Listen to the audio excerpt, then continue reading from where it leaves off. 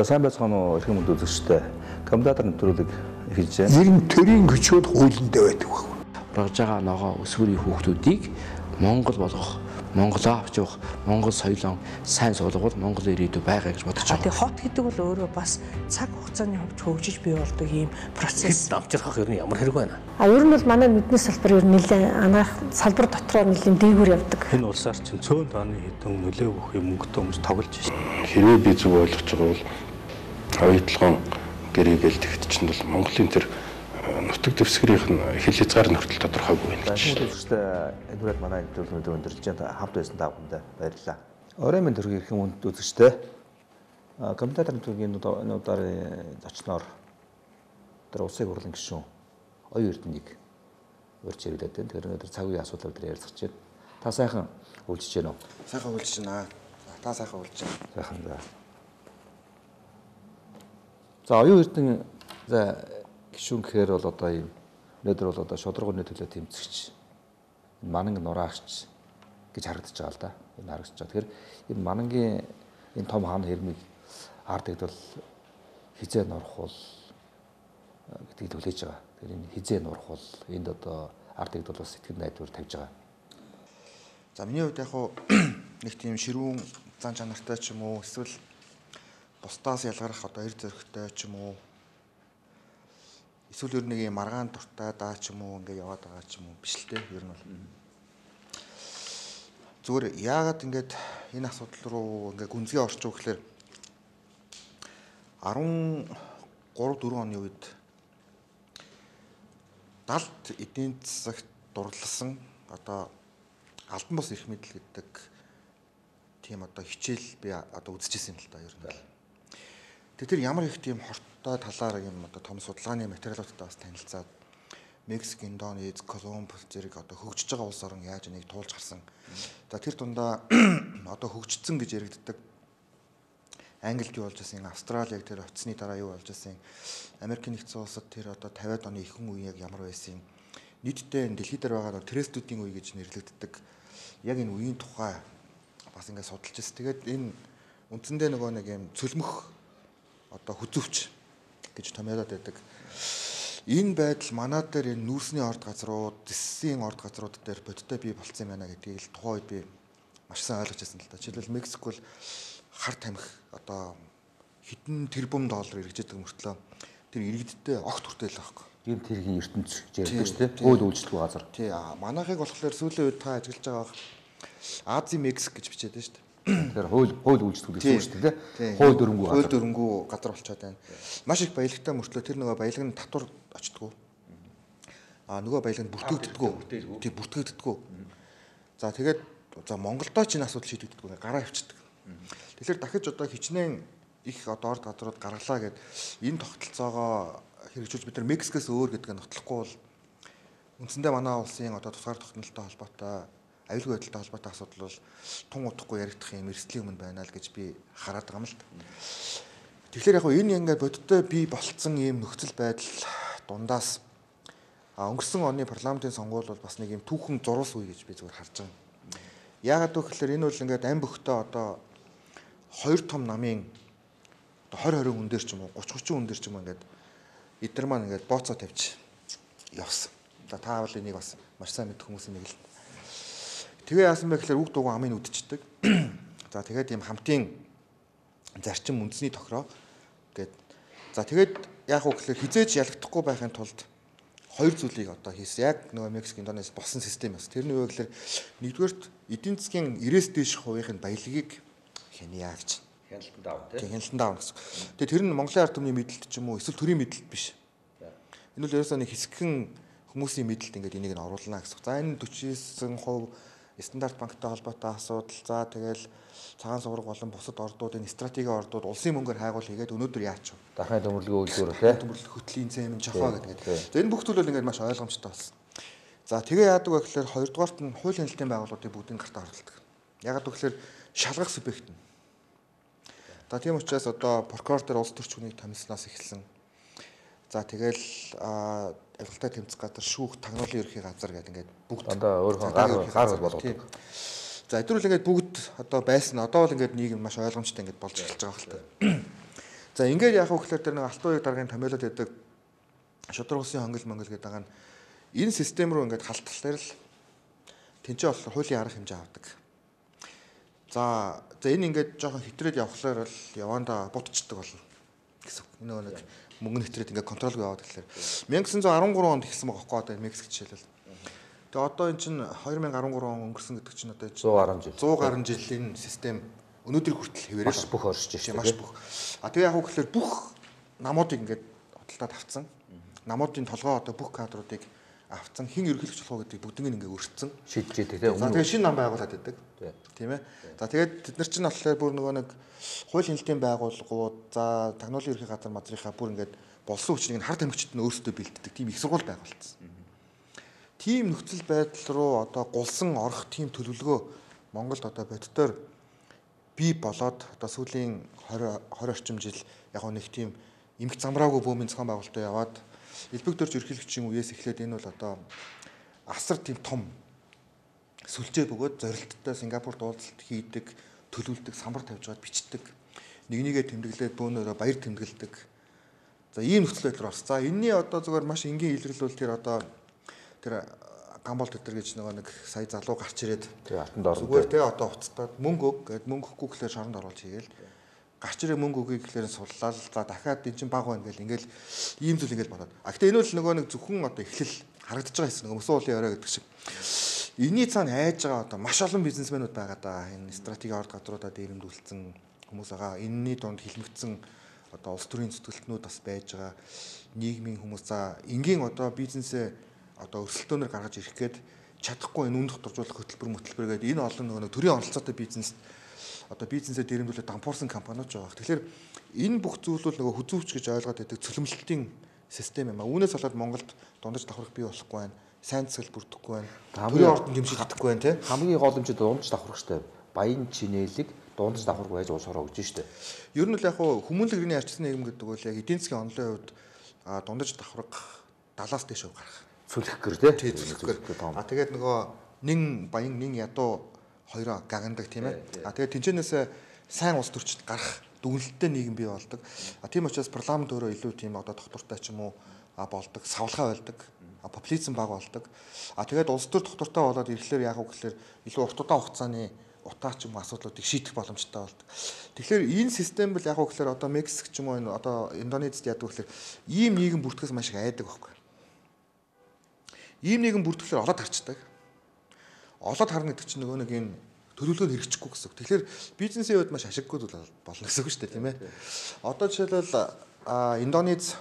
Индонез ч бол одоо сүүлийн одоо 30 гаруй жил тэрбумтнуудынхаа үнэлгээгээр одоо дэлхийд нэгт жагсаж шүү дээ. Манайх хоёрт орж байгаа 30 сая доллароос дээш гарсан одоо тэрбумтнуудын жагсаалтаар. Тэгсэн мөртлөө амьдрал нь яг хэвээр аваад байдаг. Ямар ч тийм нялзах зүйлүүд улам мөнгө бүр муудаад байдаг тийм. За тэгээд одоо бүр ингээд шүүхт цаглал мацлал гээд одоо шүүгч нь шудрагаас гэдэг чинь шүүх штэ.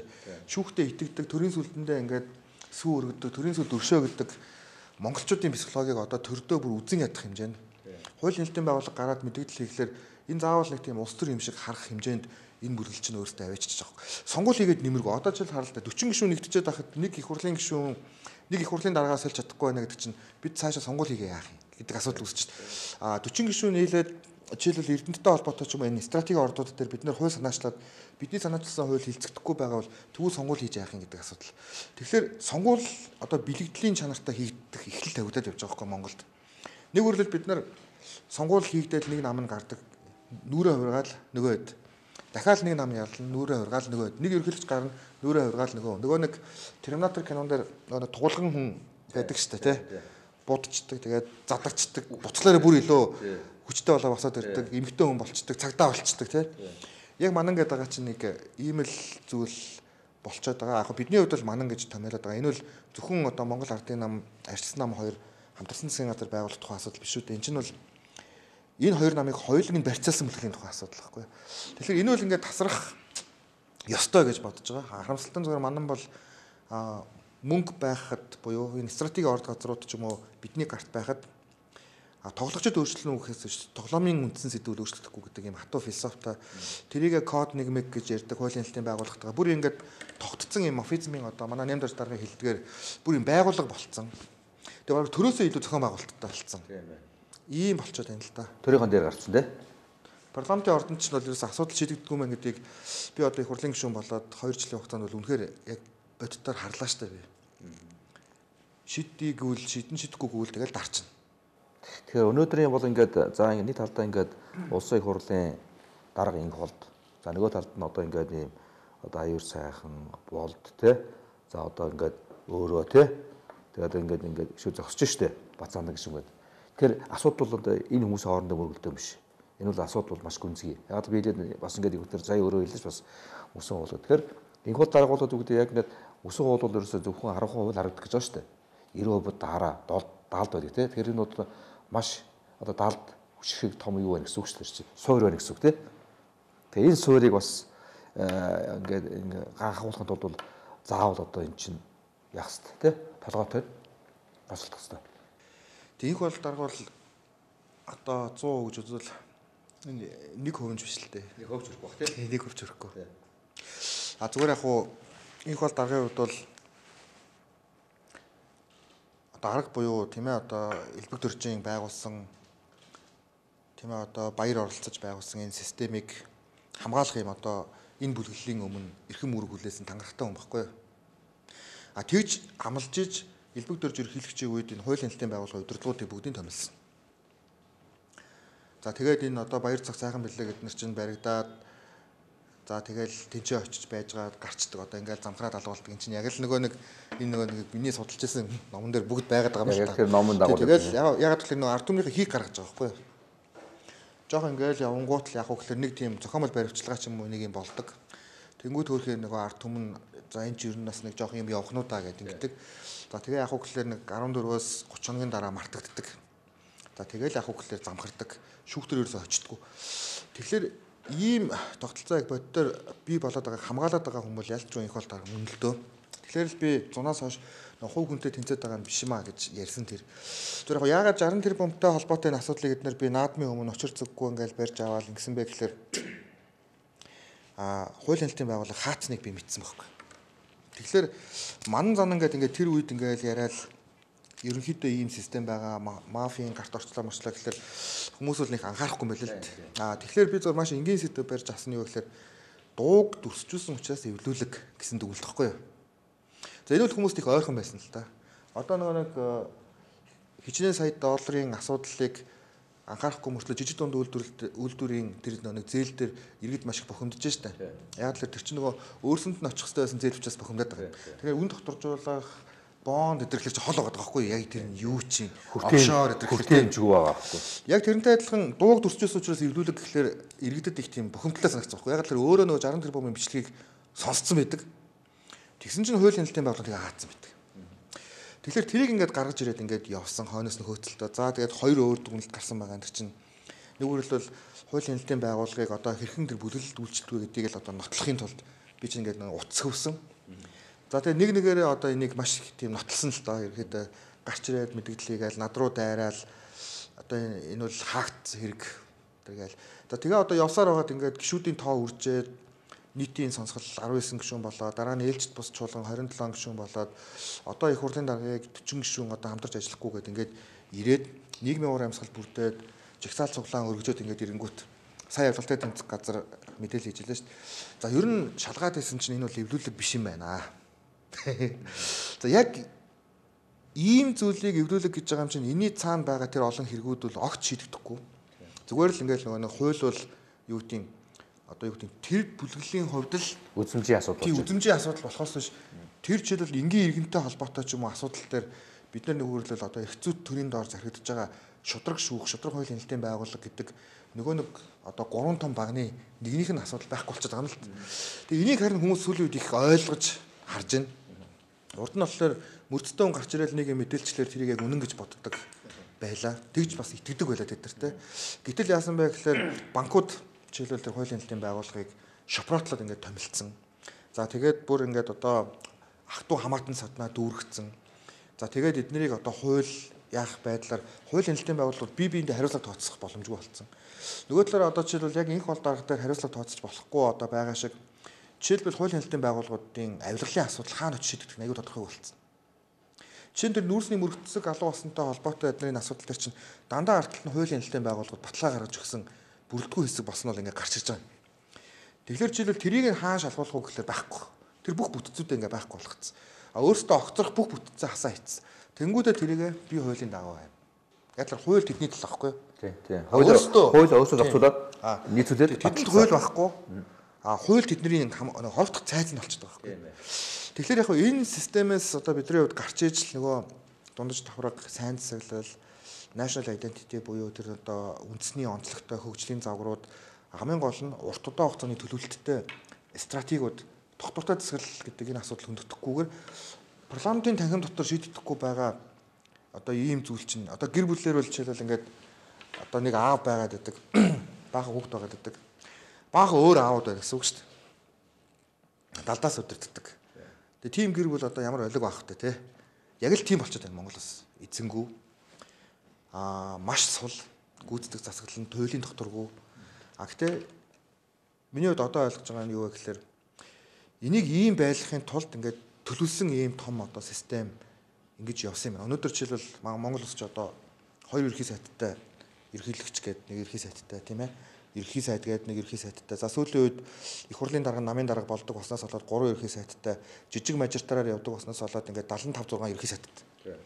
Тэгэхээр ерөөс ингээд эмх замраагүй юм бөөм ихэнд ашигтай байдгүй гэхээр эмх замраатай зохион байгуулалттай баялагийг эзэгж байгаа мафизмын бүлэгдэл үргэлж ашигтай байдаг. Энийг ингээд 100 гаруй жил одоо бараг 17 8 улсын түүхэн дээр нотолсон.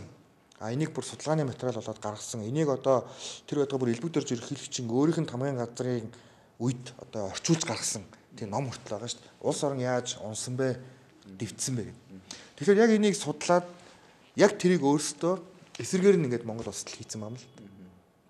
Ийм л юм болчоод. Тэгэхээр одоо Монгол улс бол ер нь энэ Мексикийн зам руу тэжтэй улс орох уу? Тэгвэл одоо энэс гарах уу? Гэсэн хоёр заагтай торгоо иргэнээр ирсэн байна. Тий ер нь одоо туйлын эзэгтэй нэг 2 жил байна гэж би баг харж байгаа да ер нь л. За маргааш юу болно? Цуглаан чагсаал болно. За та юу хэлэж байна? За ард түмэн бол одоо дэмжээд ирэх бах тий. Яг гоо ер нь бол ард түмнээ одоо мартцсан байлаа шүү дээ. Манай ах нар чинь. Хайсаа. Тий за хаях бол бүр наазахын асуудал. Хоёрдугаар ард түмэн байдаг гэдэг имэйл тохиол болсон байхгүй. Яг гэвэл нөгөө мөнгө байгаа тохиолдолд бүхнийг контролдож болно гэж боддог. Иргэний нийгмийн байгууллагуудыг худалдаад авчиж болно гэж боддог. Иргэдэж худалдаад авчиж болно. Сонгуулийг худалдаж авчиж болно гэж боддог. Мэдээлэл байгууллагыг худалдаад авчина. Хэвлэл мэдээлэл худалдаж авах. Хуулийн нэлээдийн байгууллага худалдаад авчина. Хамгийн аимшигтай. Ингээхээр яг гэвэл нөхдүүдэд ингээд нөгөө удаан хугацаанд ингээд байсан хүмүүст бол яг гэвэл иргэдийг ингээд нөгөө нэг энийг ойлгодог гэж ерөөсө бодхоо байлцсан юм. Тэгээд яг гэвэл за иргэдийг яаж байгаа л ингээд зохицуулж болно. За тэгээ манайх ч мартамхай өр өдөнтгий гэх тэрийг маш сайн ингээд нөгөө овчин ашигладаг. Тэгээ сэдвийг нь солиод гарч ирээл те 60 тэрбум гайл явж ангуут тап гайл нэг өөр сэдв гарч ирээл тэгэнгүүт солигдож байгаа тэрийг ингээд туйлын анхааралтай ажиглаж тэр нь тохирсон юм нүүдэл хийдэг. Тэгэхээр 12 сарын 27-ны жагсаалыг тийм том болно гэж манай одоо ус төрчид энэ манай бүлэглэлийн хэд маань ерөөсө бодоогүй. Төсөөлөг баг.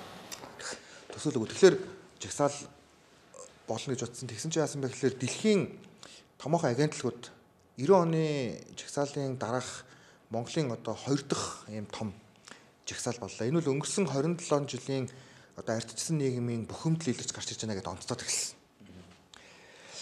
За тэгээд нөхдүүд болохоор энийг бидний зохион байгуулж байгаа гэж харах гэжсэн сүүл рүүгээ яг тэр мэдээлэлээс айж гисэн. Reuters мэдээлэл, BBC мэдээлэл, CNN мэдээлэл эхлэнгүүт нөхдүүд тэр нь жоохон ингээд балмагдаад энэ юу яг юу болоод байна гэдэг ингээд ийм асуудал болоод явсан. Тэгээ яг уу гэхээр 2 дахь одоо жагсаалаас бол энэ хүмүүсийн хувьд бол туйл их айж байгаа. Ягаад гэвэл 7 сарын 1-ээс хойш хүмүүс жагсаал аюултай болно гэж боддог ийм нэг ийм одоо малгай өмсгцэн. Тэнгүүд нөгөө хүмүүс үг хэлэх, хэвлэн нийтлэх, жагсан цуглах хэрэг эдэлж чадхаалцсан. Тэгэхээр жагсаал гэхэлэр нэг тийм зохион байгуулалтын хэдэн хүн гэж нийгэмд ойлгуулсаар байгаад иргэд ирэхээ болцсон байсан. Тэгсэн чинь сая яасан бэ гэхээр иргэд яг үнээсээ хүрээд ирсэн. Сэхэтнүүд хүрт хүрээд ирсэн. Нөгөө аймхаа сэхэтнүүд маань одоо гараад энэ ч бас арай болохгүй байх гэдэг ингээд хүрээд ирсэн. Тэгэхээр энэ зохион байгуулалт одоо өргөжгүй гэдгээс туйлыг айж байгаа. За туйлыг айж байгаа учраас жишээлбэл одоо өнөөдөр гинт төрийн байгуулалтын байнгын хорооны коноп нэг огцрохгүй гэдээсэн хүмүүс маань 100% болоод тэнгуүтэй гинт одоо энэ чинь хууль гараа ерөөсөө чинь эрхлэгчийн өргөн барьсан хууль чи их төв байна.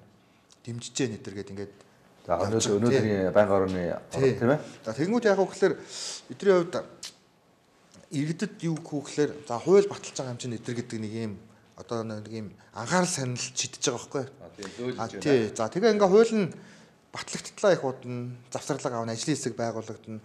За хууль батлагдлаа гэхэд нөгөө асуудлыг өргөн барихгүйд арчсан намын нөгөө Эрдэнэ хот чинь одоо их бол даргийнхаа өмнөөс завсарлага авч өгнө. Тийм ээ. За одоо ингээд гээд асуудал усаар хагаад цагаан сараар мартуулаад тэгээ цагаан сарын өмнөхөн чуулган завсарлуулад тэгээ чуулган завсарлаад 4 сарын 5 хүртэл яах вэ гэхээр найраа хийх. За аль эсвэл нөгөө нэг одоо хуулийн хэлтийн байгууллага дээр байгаа асуудлуудыг лавшруулж их хурлын гишүүдийг нөгөө барьцаалах. За энэ донд юу ч болж магадгүй хугацаа очие гэж бас ингэж бодож байгаа. За тэгээд хавар болно. Хавар болоход юу ч болоо байлаа тийм ээ. Гэх мэтчлэн ийм руу ингээд орж байгаа. Тэгэхээр одоо маргаашийн жагсаал бол бас туйлын түүхэн ач холбогдолтой ийм жагсаал болох хэрэгтэй гэж бодож байгаа. Тэгээд гадаад талбай дээр нэг 200-аас 300 том хувцс өмссөн учраас 3-аас 4 мянган хүн болж харагдаж байна гэж ойлгоод байж байгаа хгүй тэдний үед. Тэгэхээр зөвөр иргэдтэй хэлэхэд одоо аймхаа гэж хэлэгддэг сэхэтнүүд мэн те одоо л ингээд та бүхэн маань энийг ингээд олон талаас нь олон жил ярьлаа. Ер нь бол стратегийн орд газрууд төрийн мэдл байх ёстой юу ёстой гэж баахан л бид нар маргалаа. Авилгал байна уу байна гэж баахан маргалаа тийм ээ. Хууль үйлчлэхгүй байна гэж баахан маргалаа. Одоо л хэдүүлээ нэгдээ. Биднийг нэг хардаад хэрэггүй. Одоо юу гэдгийг ялангуяа одоо намайг ч юм уу нэг хардаад хэрэггүй. Надад нэг өөр одоо нэг ингээл ашиг сонирхол байгаад байгаа юм байхгүй. Өөр ашиг сонирхол байсан бол аль үжийн тэр сайд майданд болох саналууд надад ирж исэн байхгүй. Тэгэхээр тэрэн дээр нэг одоо ингээл ах юм байхгүй. Тэгэхээр одоо ч л сэхэтүүд маань нэгдэж одоо маргааш ирээч. Өдрийн хоолныхоо нэгэн цагийг талбай дээр ард түмэн байдсан байна гэдэг сануулгыг одоо энэ одоо авилгалын системд өгөх айцыг өгөхийн тулд илүү олуулаа ирээч. 12 цагаас. Тий 12 цагаас. Өнөөдөр Монголын оюутны холбооны удирдлагууд бидэртэй уулзсан.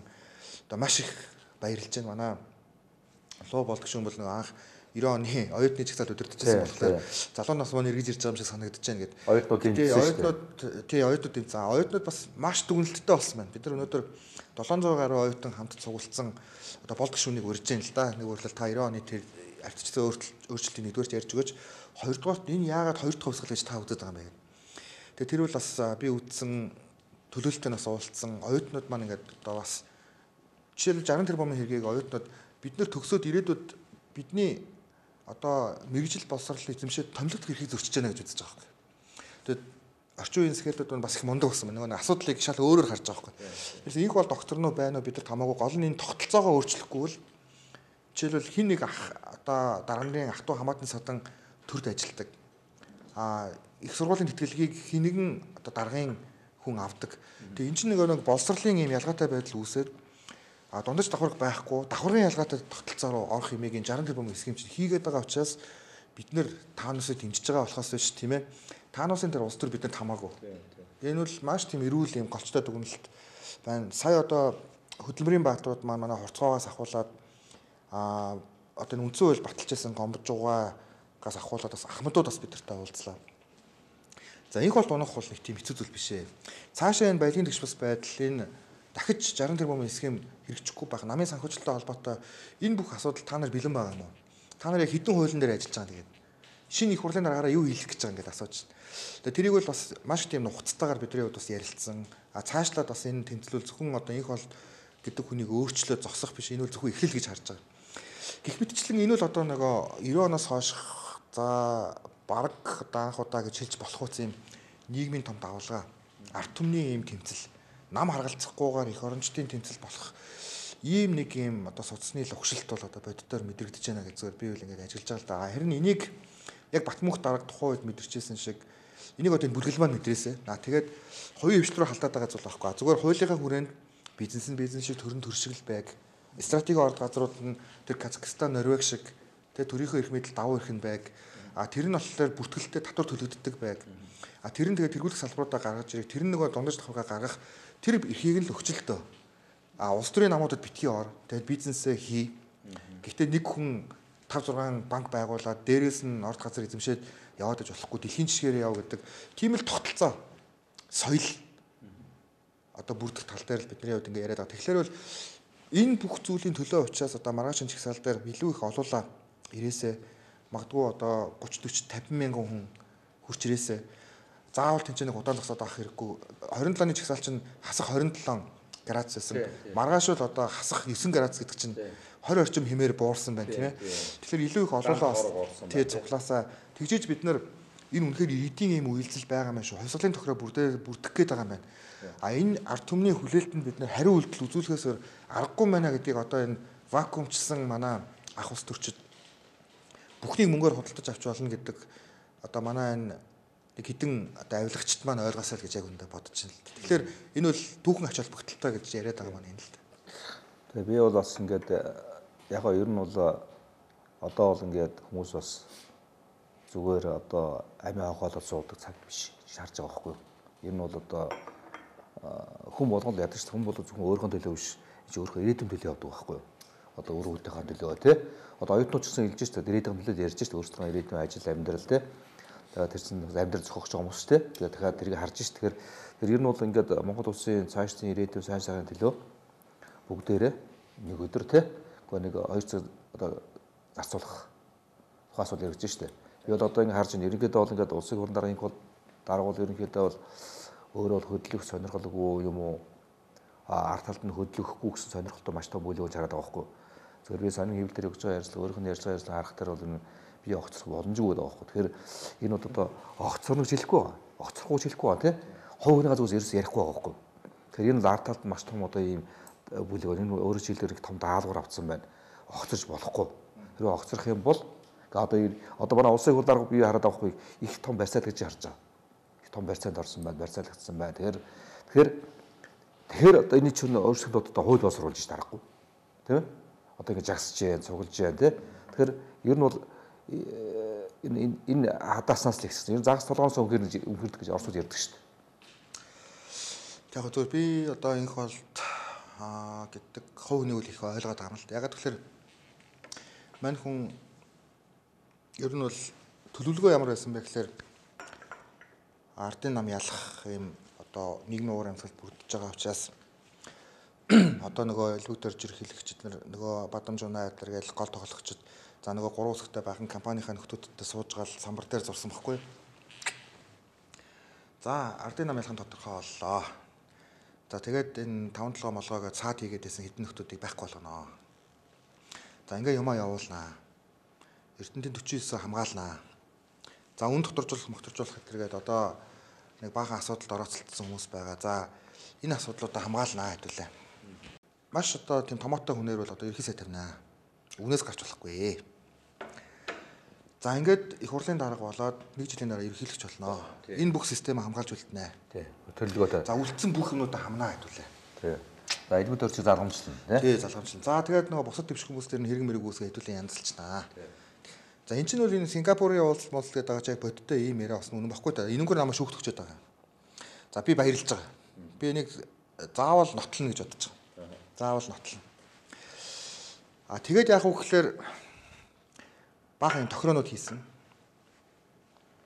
За тэг яг элбэг дөрж ерхэлж 2 дахь гарч ирсэн шиг энэ бол даргаыг ямар ч өсөлтөчгүй гаргах ийм юм руу ингэ явсан. За ингээд яасан бэ гэхээр төлөвлөгөө нь орчихгүй юу? За төлөвлөгөө нь ороод за ингээд шоконд орж гисэн.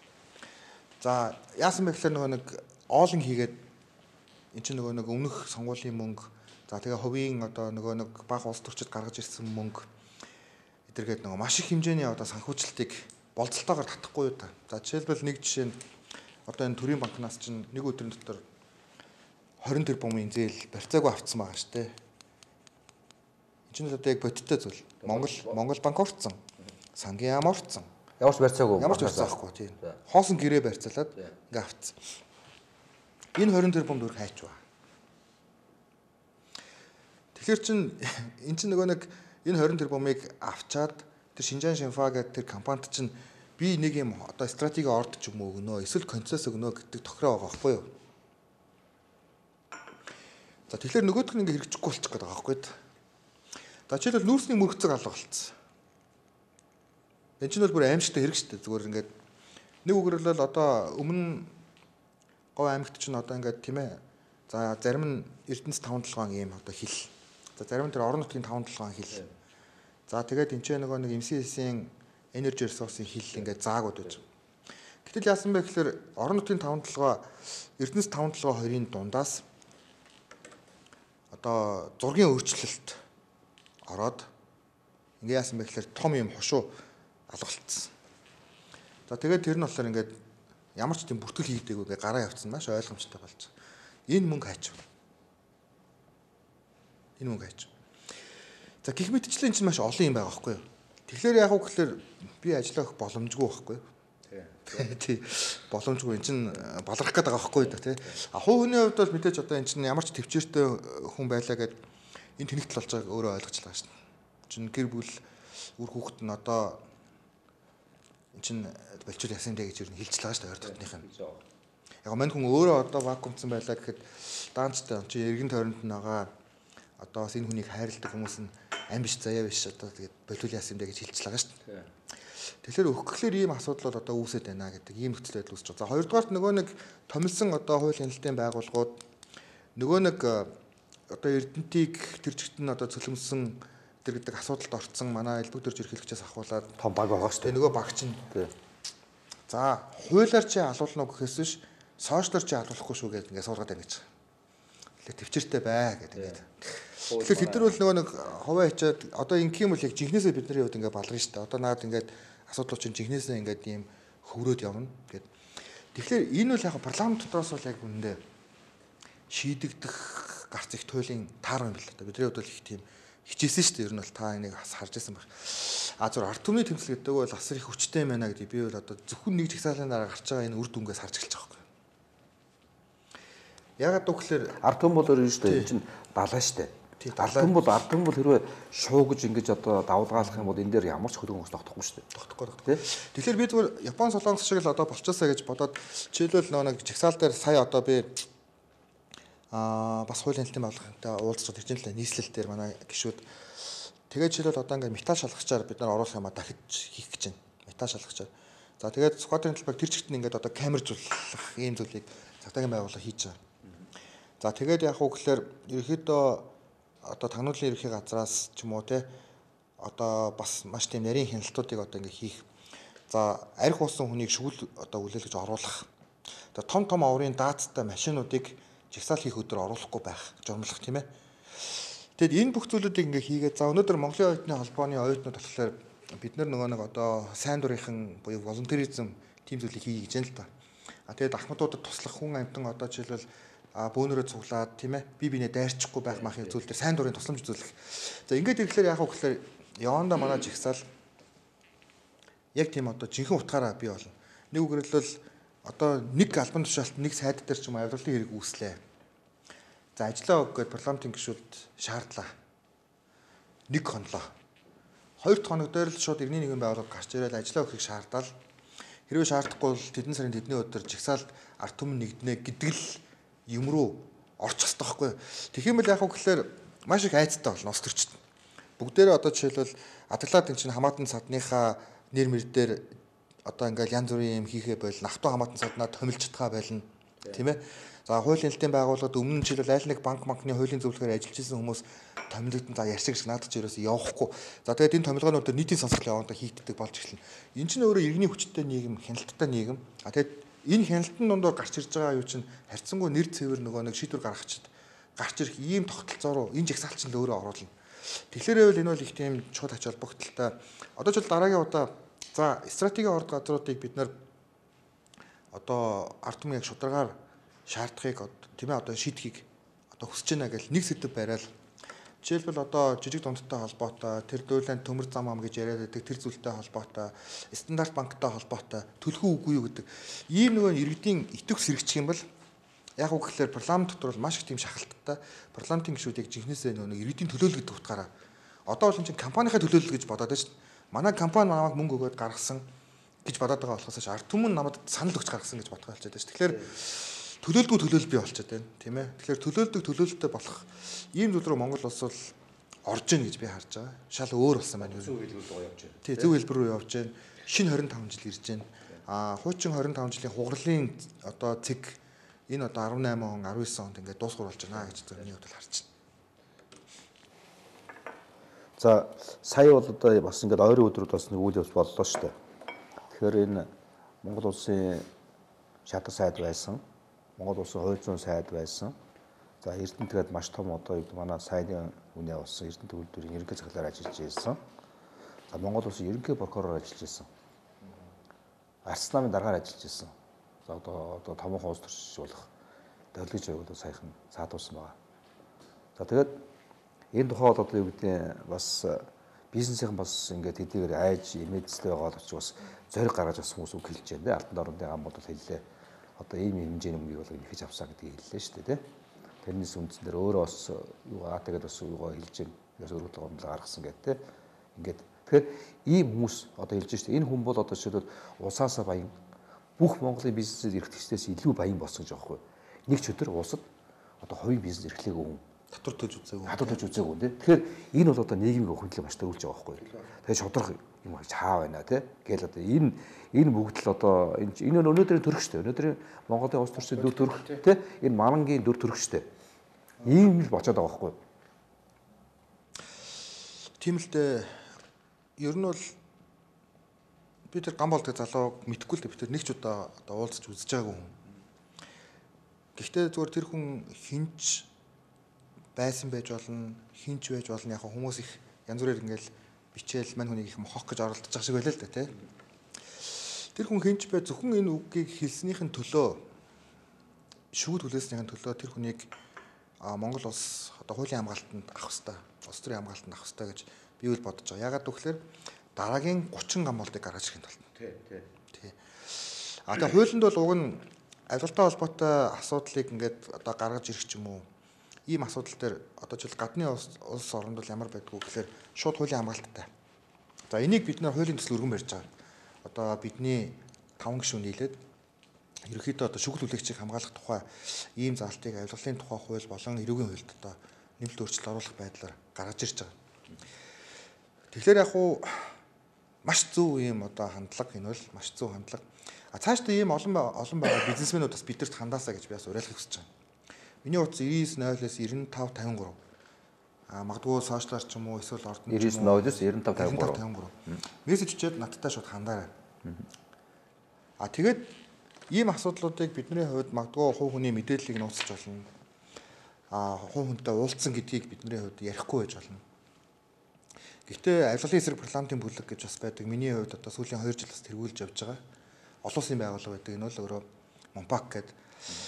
Тэгэхээр бид нэр яг тэр мэдээллүүдийг аваад хуулийн хяналтын байгууллагуудад өгөөд хойноос нь шаардах. Одоо шаардлагатай бол одоо жишээлбэл энэ шийдэгдэхгүй байгаа аль хуулийн байгууллагын одоо албан тушаалтан дээр авилгал өгсөн тухай энэ асуудлуудыг бидний хувьд ингээд одоо цоглуулж эхэлж байгаа. Тийм учраас энийг бас би энэ ярилцлаганд орж байгаагийн хувьд бас одоо нээлттэй зар байдлаар ингээд өгчий гэж бодож байна. За дөрвөлгчүү прокурорын хувьд бол яг уу ер нь улс төрч хүн прокурор болно гэдэг угаасаа зарчмын хувьд буруу. Вишинский гэдэг Оросын албаны улсад нэг хүн одоо бас хуульч за тэгээд улс төрийн намын нарийн бичгийн дарга байсан хүн очиод юу болдгоо гэдгийг одоо 20 дугаар зууны их үеийн одоо түүхүүл нотолсон шүү дээ. Нөгөө ёс суртахуунгүй үнэнч байдлыг үүсгээд яг үгээр улс төрийн зарчмаар нөгөө хууль хяналтын байгууллага удирдах гэж оролцсноос болоод тэр чигт нь одоо цус том хэлмэгдүүлэлт ингээд бас болсон. За яг үүнтэй адилхан нэг улс төрч хүн чинь хандив мандив босгох хэвээр тэр гэдэг нөгөө нэг юм зангаараа прокурорын байгууллагаар очиод хандж байгаа байхгүй да нөгөө төрлөгч хүн тийм ээ. За ингээд алдаа хийсэн байна. Нөгөө л мөнхийн юм шиг ботсон байхгүй. Мөнхөд элбэгдөрж ерөнхийлөгч байх юм шиг. Мөнхөд өөрөө улсын ерөнхий прокурор байх юм шиг хандсан. Мөнхөд өөрөө бүлэглэн байж. Өөрийнх нь бүлэглэн байх юм шиг. Мөнхөд одоо жишээлбэл нөгөө нэг тэдний зохиосон нөгөөний схем нь инх болтод гараад хамгаалах юм шиг. Инх болтоос нь дахиад нэг хүн авах юм шиг. Ингэж ботсон байхгүй. Тэгээ энийг тасрах гэдгийг ерөөсөө тооцоолоогүй. Тэгээд ингээд тасралт үүсээд ингээд эхлэх үеэр ингээд хүмүүс нөгөө дургуутал нь гарч ирээд ингээд одоо өөрийг нь ороож байна л. Гэхдээ яг энэ систем бүтэн өөрчлөгдөж байгаа тохиолдолд бол би нэг зүйлд маш итгэлтэй байгаа. Тэрний үг гэхээр дөрвөлгчүүг нэг 30 хоног орчим барих болов. За тэгэл ахаар нэг сайхан. За тэгээд яг үгээр сахарын өвчтэй юм уу бөөрийн өвчтэй болох болов. Одоо би чинь зүн бэлгч чиг тий. За тэгэнгүүт нь яг үгээр манай Монголын одоо ард түмэн өрөвдөх болов. За тэгэнгүүт одоо Батүл Баатар ч юм уу хэсэг бүлэг хүмүүс гарч ирээд яаж байгаа юм бэ хөөрхий энэ чинь одоо арчлын алтан хараацаа байсан шүү дээ. Та нар одоо барилаа одоо энэ чинь ингээ хилмигтчлээ шүү дээ. Баларлаа гэх болов. За тэгэнгүүт яг уу гэхээр яана одоо энийг амтан одоо ингээ баларлаа шүү дээ. Чаас одоо тэг үр хөвгтөн ч өмнө бас эвгүй байдалд орсон ингээд за тийм ингээ психологи явна. За тэгэнгүүт ингээ тавьчихна. За тэгээ яг уу гэхээр хинтээ баяртай адилхан, сайхан бэлгтэй баяртай адилхан тий. За тэгэнгүүт хамгийн аимшигтай нөгөө ингээ системийн тойрч ирээд нөгөө гамбол руу ч орно да.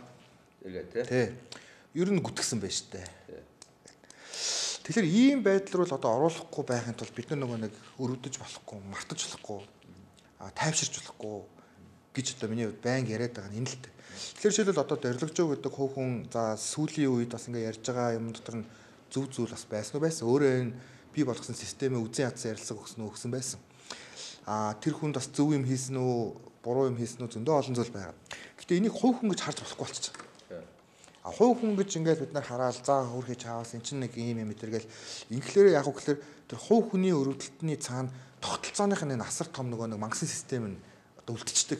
Тэгээд тэр махны машин ингээд ажиллаад идэг. Тэгэхээр тэр хүн одоо жишээлбэл шудраг шүүхийн өмнө одоо очих магадгүй эр зөрөгтэй байснараа дахиж прокурор хизээч жишээлбэл энгийн бизнесмэнээр уццагч чадахгүй. Дахиж прокурорын байгууллага хизээч жишээлбэл улс төрд оролцох нь буруу юм аа гэж боддог. Дахиж ерхий прокурор дээр хизээч улс төрчийг тавьж болтгоо. Ийм чигрүүл Монгол улс нэг удаа соромж аваад орох хэрэгтэй байхгүй. Одоо энэ үндсэн хуулийн цэц байна. Бас нэг улс төрч нөхрийг аваад ирсэн. Тэгээ бас нөгөөдгөө нэг ёс суртахуунгүй үнэнч байдаг нэг хүн. За тэнгууд яасан бэ гэхээр Монгол улсын үндсэн хуульд чинь надад дэлхийн нөгөө нэг шүүхийн шүүх. Ёс суртахууны ноён оргил гэдэг ингээ те. Одоо цовдгоо яснаар хөхтөнгөр байдаг. За хөхтөнгөр гэдэг нь бол одоо арт түмэн гэж би ойлгодог зүгээр. Цэцэн дээр арт түмэн л байна. Тэгэл дараагийнх нь арт түмнээс сонгодог тэр үндсэн хуулийн хүний эрхтэй холбоотой энэ бүх асуудлуудыг хамгаалах субъект нь гэсэн чинь яасан бэ гэхээр зөвхөн одоо Энхбат гэдэг хүнд л одоо үйлчлэхгүй л би одоо албан тушаалаа өгнө гэдэг нэг хүн автаар тавьчихсан. За тэгээ үндсэн хуулийн цэц гэдэг энэ том байгууллага тэр байгуулсан үеийн тэр одоо манай ноён оргил болсон тэр томчуудын одоо легаси гэж ярьдаг тэр өвийг үл нэг одоо утгагүй улс төрч очиод тэрийг бүгднийг нь баллуулж байгаа байхгүй. Тэгэхээр тэр үндсэн хуулийн цэцгийг томилгоод тэр нэг улс төрийн өндөр боловсрал гэж юу юу аах вэ? Тэрийг зөвхөн хуульчгүй л хийдэг болгоол дахиж улс төрч хүн хизээж очихгүй пенсэндээ гарсан улс төрчийн хорогдох зайц биш. Үндсэн хуулийн цэцэг дэлхийд байгаа үндсэн хуулийн цэцэг л байгаад. Тэр чинь үндсэн хуулийн шүүх шүү дээ, тийм ээ. Гэх мэтчлээ ингээд засаад явмаар байгаа. Нэг удаа ёс суртахууны алдаанд орж исэн ч юм уу хүн хизээж шилэл одоо хуулийн байгууллагыг удирдах болохгүй л байхгүй. Тэрний одоо бүх бэкграунд буюу амьдралын өмнөх түүхийг чекэлж үздэг. Тэрийг тэхийн тулд нийтийн сонсгол хийдэг. Тэгээд болохгүй бол ард түмэн жагсаад эсэргүүцчихдэг. Ийм тогтолцоо руу орж ижил бид нар нэг шудраг ёс гэж яриад байгаа энэ зүйлээ бодитоор хэрэгжүүлнэ. Шудраг ёсыг хувь хүн хэрэгжүүлэхгүй гэж би боддог. Шудраг ёсыг хинж гарсан дагах ёстой эрх зүйд засаглал тэр хим хэмжээ ёс суртахуун ерөнхийдөө одоо нийгмийн соёлол энийг бий болгодог байх гэж би зөв хувьдаа боддог байхгүй. Тэгэхээр ард иргэд бол одоо яг ингээл дэндүү хөлдсөнгүй явж ирлээ шүү дээ. Сүүлийн жилүүдэд тийм. Сүүлийн жилүүд бүр итгэл үнэмшилгүй хүч болж байгаа шиг. Тэгэхээр энэ байдал үнэхээр өөрсдөө болгож харж байгаа. Өөрчлөгдөж байна тийм. Би одоо ингээд яаш ингээд за манан ингээд ихтер одоо ингээд байгаа шүү дээ. За ингээд манан бүлэг гээл. Тэгэхээр манан бүлгийн ард бол их том одоо улс төрийн одоо юу байгаа шүү дээ. Нөлөө бүхий хүмүүс тийм. Хоёр намын дараа тэр зарим нэрийн дурдаал байна тийм. Илгүүд орж гээл баяр гээл ерөнхий сайд байсан, ерөнхий хэлэгчээр байсан. Намын дарга байсан, аль нь тийм намын дарга байсан. Тэгэл одоо энэ бол дарга гэх тэр бас адилхан маны дарга, улсын хурлын дарга гээл. Тэгэл энэний ард гэдэг тэр хотын маш том бүлэг зогсож яадаг тийм. Тэгэхээр одоо нам хамааралгүй. Тэгэл Бадан жууна гээл одоо хүний нэр баян гардаг. Бадан жууна хүргэн гээл эрдэнэлэг гээл одоо нэг тийм одоо нэг домг шиг хүн сонсогддог тийм. Энэ хүн одоо ганцаараа одоо тэгэл худалдан үүсгэн банкны 99% эзэмшдэг. Тэгээд одоо бүх Монголын баялагийг одоо энэ хаалт болсон нэг хүн байгаад байгаа байхгүй тийм. Тэгэхээр ийм байж одоо энэ тэгэл өнөөдөр нийгмийн амьдралыг харахад юус ингээд хэдэн улс төрчид одоо өөрөө хэлээд шүү дээ тийм одоо нэг ингээд нэг ийм цөлмдөг баялагийг бүх баялагийг цөлмдөг. Ийм одоо тийм бүлэг. Тэгээд дээр эдгээр бүгдээр Монголын бүх улс төр бизнесийг бүгд бааздаг. Хяналтанд авахаас олон тийм улс төр бүх томилгоо шүүхтэй тийм шүүхтэй. Тэр энэ аюултай тийм маш аюултай. Энэ бол одоо дээрэд нэг Одоо бид нар ингээд үлгэр амьдах цаг гэж би одоо тодорхой заримдаа нэг. Тэгэхээр ингээд би саяхан бас контрол комментатор бичижсэн. Ягаан морьтой ягаан дуран хүү гэдэг нэг үлгэрийг сануулж бас бичижсэн.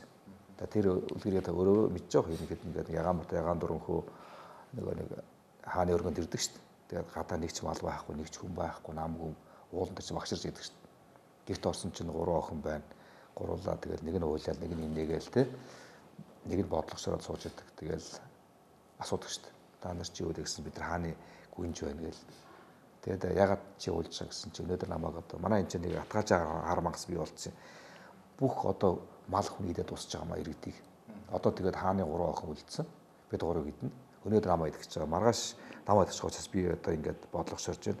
Намайг нөгөөдөр идэх учраас би инээж ийн гэдэг. Ингэдэг байхгүй. Тэгэхээр би Монгол улсын өнөөдөр дөрөв хин шахаад байхгүй нэг иймэрхүү болчиход байна. Тэгэхээр ягаан мото ягаан дуран хүү гэдэг чинь ард иргэд байхгүй. Ард иргэд те гарч ирж одоо нэг тэр дундаас баатар ээж ингэж тэр мангасыг харуулж авдаг байхгүй. Тэгээд одоо нэг эцсийн аюу авч үлддэг байхгүй. Тэгэхээр нэг би өнөөдөр нэг ийм цаг үе бас дулаад шаарч байгаа нэг үлгэр амилж байгаа цаг үе юм. Тийм үү. Одоо яг бас л ялгаахгүй нөгөө улсуудад жишээлбэл нөгөө одоо Эл Чапо гэдэг дэлхийн хард амтны хамгийн том дистрибьютор басан нөхрийн тухай тийм одоо кейс стади байдаг л да. За тийм бас судалгаа кинонооч бас гарсан юм байна. За тэрийг би бас ингээд Монголын нийгэм үзэх ёстой гэж боддог хүний нэг л дээ. Ер нь бол тэр нөгөө системийг ингээд нөгөө ойлгох ёстой. Яг манайх бол яг тийм байхгүй. Саний нэр дурдсан хүмүүс бол одоо яг л тийм гэсэн. Нөгөө хөрлөл тэдэд хууль үйлчлэхгүй. Нууцлаг хаана амьдарч байгааг нь мэддэггүй бид нар. Яг өндө байдаг ч юм уу үгүй ч юм уу мэддэггүй. Уулдсан хүн бараг байхгүй. Тэ? Байдаг. Парламент дуудаад ирэхгүй. Хууль хяналтын байгууллага юунд тэднийг дуудах тэгэл тэр чин томилогдсон хүмүүс нь байж идэг те. Тэг ингээ харахлаар юм зохиомл дайн болоод идэг.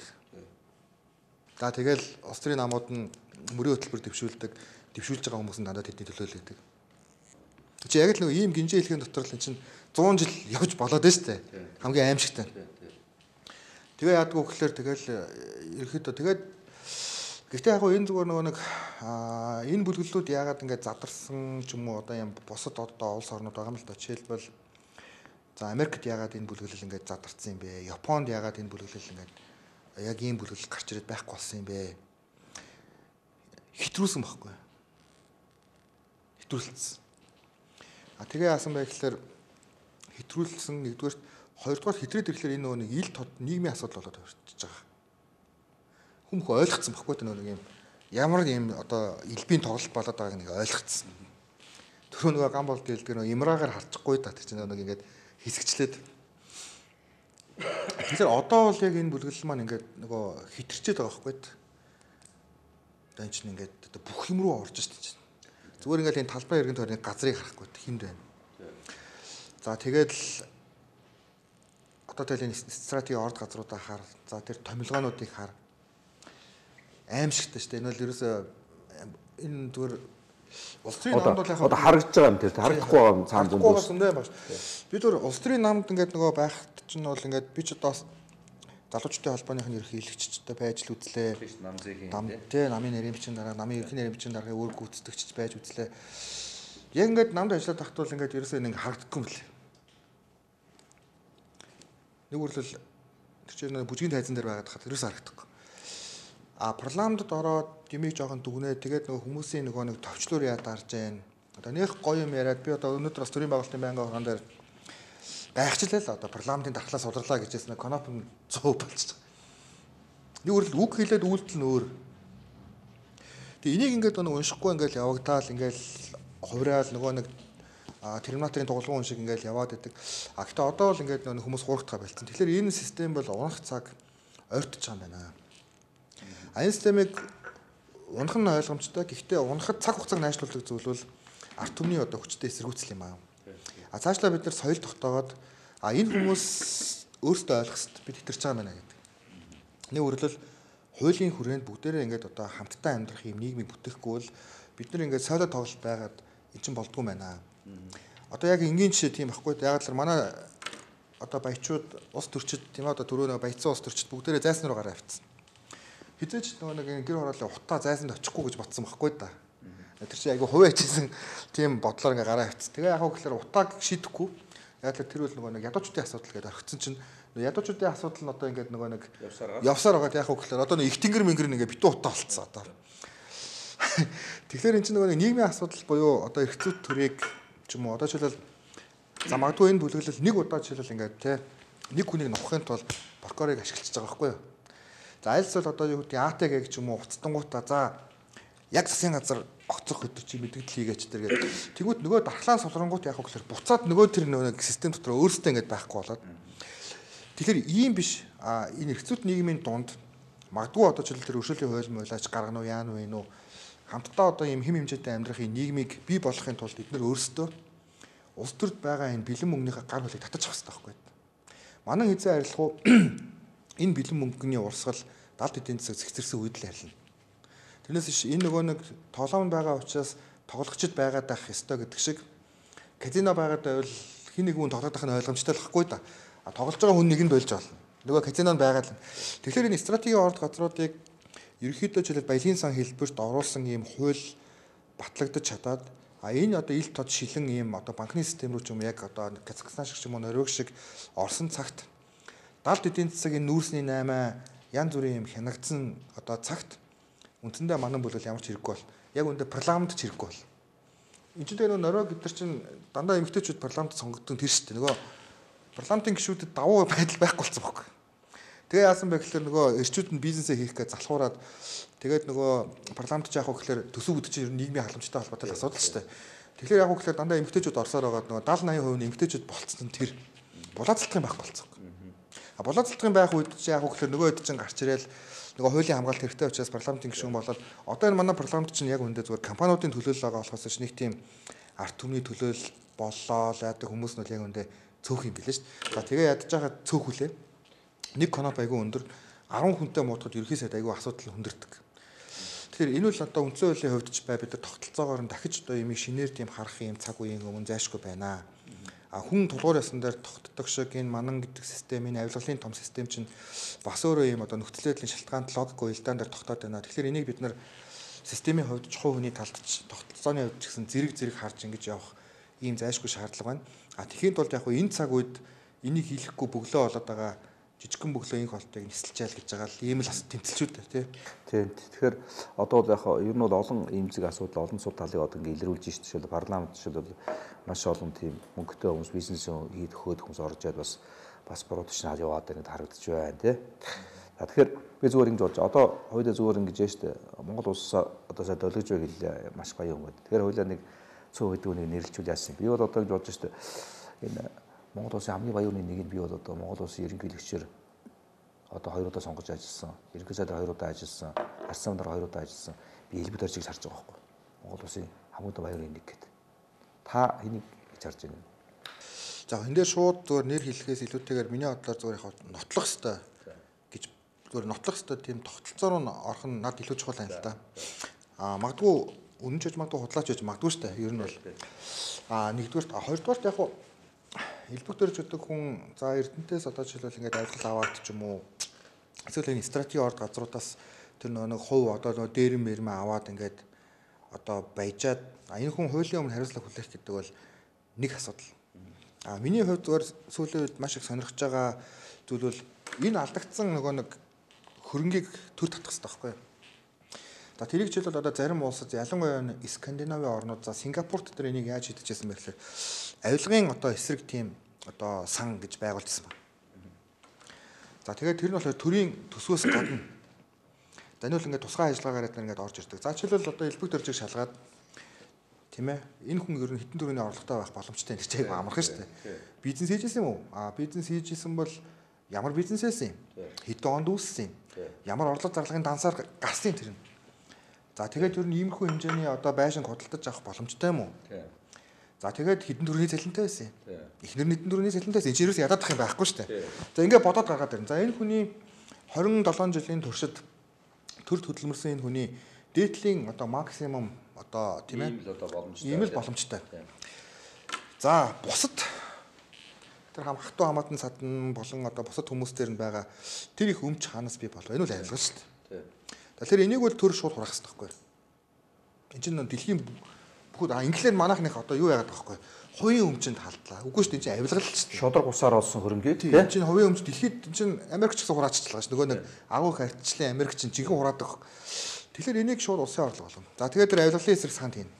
За тэгээ яг хөөхлөөр Чингэлтэй дүүргийн одоо юу гэдэг хамгийн их утаа байгаа эхний 5 игнийг нь элбэг дөржөөс хураасан одоо энэхүү мөнгөөр бид шийдлээ. Засгийн газар зарлах хэрэгтэй. За инглээр яг хөөхлөөр энэ нөгөө нэг маш тийм сэтэл нь өндөр болоод явцдаг. А тэгээ яг хөөхлөөр одоо энэ нөгөө ил тод байдлын тухай хууль за бусад одоо жишээлбэл хөдөлмөрийн үнэлгээтэй холбоотой юм хуулиуд ингээд гараад ирэхлээр их гоё болно. Одоо энэ шүүгчд хаанасаа ингэж хөлтсөн юм. Тий. За улс төрчид яахлаараа бүгдээрээ одоо жишээлбэл ингээд зайсан төрчид амьдраад идэг болцсон юм. Тэр үү. Тий. Энэ бүх зүйл ингээд маш тийм ойлгомжтой болоод эхэлнэ. А тэгээд яг хөөхлөөр энэ ингээд яг тийм бодтойгоор одоо тийм ээ яг ингээд хөрөнгө оруулалтын мэдүүлэг энэ бүх зүйл ингээд хийгддэг тийм зүйл болохын тулд миний хувьд зөвхөн хүнийг шууд аян хүн гэхээс одоо илүүтэйгээр ийм хууль гаргаад хууль хяналтын байгууллагууд нь одоо маш тийм доктортойгоор тийм ээ одоо яг жинхэнэ иргэдийнхээ талд үйлчлдэг тийм систем ингээд бүрдээд а тэгээд тэр нь ингээд хэрэгжүүлэх ёстой л гэж би бодод байгаа. Тэгээ яг зүгээр нэг л зарчимтай нийгэм болоосаа гэж би зүгээр маш их хүсэж байна. За магадгүй хоёулаа хардаж бодож иж магадгүй жишээлбэл элбэг дөрж ерхийлэгч одоо хүртэл ядуу амьдарч иж магадгүй. Мэдхгүй шүү дээ бид нараас. Энэ ингээд домогжоод байгаа байж магадгүй. А тэгвэл бид нар алдаагаа хүлээх ёстой. А үнэн болоод үнэхээр жишээлбэл одоо тэр авилгалтай холбоотой олон асуудлууд гарч ирэх юм бол тэр хүн хуулийн өмнө хариуцлага хүлээх ёстой. Тэгэхээр хууль хяналтын байгууллага ер нь одоо Монголын улс төрч бай. Бидний хүсэж байгаа нийгэм бол юу вэ гэхээр нэг ч хүн хэрвээ алдаа хийгээгүй байвал улс төрийн байдлаар хэлбэлүүлж болохгүй. Нэг өөрөлдөл нотлохдохгүй байна гэдгийг зарлах хэрэгтэй байхгүй юу? Ийм юм учраас ингээд үнэхээр нотлогдсонгүй. А нэг ч хүн алдаа хийсэн бол улс төрийн байдлаар ямар нэгэн байдлаар шантаа хийх замаар ч юм уу мултаж болохгүй. А энэ чинь л нөгөө нэг шүүхийн өмнө хүн бүхэн тэгш хэрэгтэй байх. А хүн бүхэн тэгш хэрэгтэй байна гэдэг үндсэн хуулийн зарчмыг яг үндэ бүтэн шийддэг хамгийн ихний байгууллага шүүх шүү дээ. Тэгэхээр ийм л зүйл рүү бидний хувьд одоо ингээд орох шаардлагатай. Тэхийн тулд маш том одоо эрсдэл цаг хугацаа бий болно. Гэтэ энийг хийхгүйгээр нэг өдөр энэ нөгөө нэг манан систем нь өөрсдөө ч гэсэн хилмэдэж магадгүй шүү дээ. Тий. А хүмүүсийн бас болгоомжлоод байгаа тэр хоёр дахь манан гарч ирэх тэр эрсдэл чинь бас байж л байгаа байхгүй тий. Тий. Бас хүмүүс боломжтой байгаа шүү дээ. Боломжтой байгаа. Тэгэхээр тэрийг бидний хувьд яаж хамгаалах вэ гэхээр энэ эрсдлийг одооноос айгүй нээлттэй ярьж авах л ёстой. А тэрнээс ч одоо юу гэдгийг за одоо юу гэдгийг за Энхбат гэдэг хувь улс төрч одоо юу гэдгийг намайг дэмжиж байгааг учраас ч юм уу эсвэл манай залуучдын холбоог надаас булааж авч ирсэн учраас гэж би субъектив хараад Энхбат гэдэг хүнээс гарч байгаа бүх юм бол одоо буруу. За Хүрс өх гэдэг хүн бол одоо манай Хинтэн аймгийн хүн ерөөхдөө одоо бас залуугаасаа бит хоёрын хувьд бас гайгүй байсан ингээд хараад а энэ хүний алдааг ч харахгүйгээр яг жишээлбэл өмнө одоо ингээд нэг одоо энэ элбэг дөрж байх үедээ төрөлхч прокурорыг томилоод ингээд алдаа хийж байгаа шиг. За энэ хүний л томилгоо зөв юм чинь за яг одоо тэр нь энэ хууль хяналтын байгууллага те ажиллаагүй ч гэсэн яг томилчих. За жишээлбэл сая ингээд үндсэн хуулийн цэцтэр тэр одоо яг хэм билээ тэр нөгөө нэг нандад дөрж гэдэг хүн чуулганы танхимд ярьж байгаа. Би Говь Алтай аймгийн арчилсан намд өглөө 1 жил дараагаар ажилласан улс төрийн туршлагатай учраас би одоо үндсэн хуулийн цэцгийн одоо гишүүн болох шаардлагыг хангаж байгаа гэж бодож байгаа. Би үл хуульч хүн биш. За энэ бол одоо аимшигтай том юм л дээ. Тэрэн дээр жишээлбэл ингээд одоо тэр томилгоог за Энхбат магадгүй ерхий сайд ерхийлэгч 3 одоо хийж байгаа. Тэгэхээр би бас тухайн үед бол одоо ерхий сайд ч ерхийлэгч бай. Ерхийдээ бас чуулганы танхимдаас хэлчихсэн юм л да. За яг ингэж явбал энэ дахиад буруу. За тэрэн дээр миний хувьд бол одоо эсрэг саналтай байсан за харамслаа нэгэ батлагдсан. Тэгэхээр бидний хувьд энийг тогтолцоогоор нь харахгүй бол зөвхөн хүнээр нь харгал юм бол алдчихж байгаа юм. За та бүхэн ярилцлага ингээд цаг ингээд өндөрлж байна. Тэгээ маргааш одоо ингээд цуглаан чагсаал болно. За цуглаан чагсаал маргаашаа дуусахгүй. Миний ойлгож байгаа бол одоо энэ асуудал бол ганц ингэ болтыг хөөцснөөр зогсохгүй. Тэгээ тантай санал нэг байна. Тэгээ энэ удаан хугацааны процесс үргэлжлэх процесс гэж харж байна. Тэгэхээр бол ямар ч энэ ажлыг хийхэд бол ард түмний оролцоо дэмжлэг маш чухал. Тийм ээ. Тэгэхээр ингэхдээ энд бол бас зөвхөн ард түмний оролцоо дэмжээс гадна бол юу гэдэг энийг бас ингэж сөхөж гаргаж ирж байгаа үйл явдлаа гэж чухал гэж харж байгаа. Би бол жишээлбэл одоо энэ дөрвөн гишүүн та дөрвөн гишүүн байгаа тий. Дээр нь бол одоо ерөнхийдөө төрөлцөхийг бол би бас энэ цаг үеийн бас нэг юм баатар гэж харж байгаа шүү дээ. Энэ цаг үе өөрийнхөө баатаруудад төрүүлдэг гэж хэлдэг шүү дээ. Тэгэхээр бол одоо юу гэдэг яг тодорхой хэмжээгээр жидөө бодов. Янз бүрийн ингээд юм яриад одоо юу гэдэг ингээд доллар хайж өсөж байна, махны ангын өсөж байна гэдэг асуудлыг одоо юу гэдэг ингээд засгийн газар руу хөрс хөрмөл загч орж байгаа учраас би бод энэс илүү чухал асуудлыг энэ хүн шийдэх гэж орж ин харж байгаа хөх. Тийм учраас одоо би хөрсгийг одоо зөвдөх одоо маш том шалтгаан байна харж байгаа тийм. Тэгэхээр та бүхнийг одоо ингээд тууштай байгаасай. Монгол улсыг одоо юу гэдэг энэ Мексикийн зам руу гулгуулчихгүй тийм. Өөд нь авч явах тийм өөдөр гигэн энэ хөгжлийн замд оруулаасаа энэ ажилдаа одоо улам их одоо юу гэдэг эрч хүчтэй байгаасаа битгий шантраасаа гэж хүсэж байна. Үзэгчдийнхээ зүгээс өөрийнхөө хувийн зүгээс та бүхэн ажил амжилт хүсье. За баярлалаа. Маргааш 12 цагт уулзцаая. За маргааш 12 цагт бүгдээрээ талбай дээр уулзсан байна. За ингээд өнөөдрийн зочноор Улсын хурлын гишүүн Oyunerdene оролцоо таны ажил амжилт хүсье. Баярлалаа танд баярлалаа. За сайн байцгаана уу эрхэм хүнд үзэгчтэй.